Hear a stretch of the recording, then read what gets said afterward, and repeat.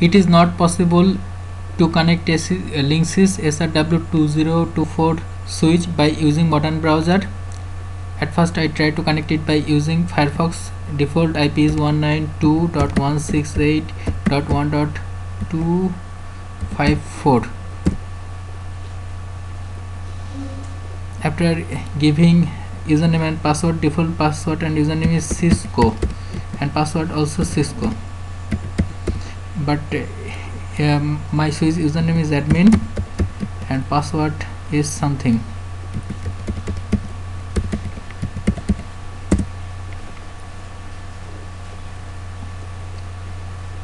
When I try to connect my switch, it show this blue skin and not possible to configure this switch. So I use a add-in to connect my switch.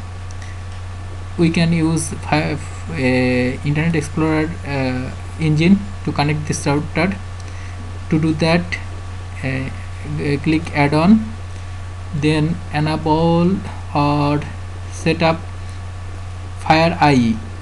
I use Fire IE 0.4.5.2 and to it work with this switch. To use this add-on, at first set up this add-on and then click this button, and after using this add-on we can configure our switch. Admin, password,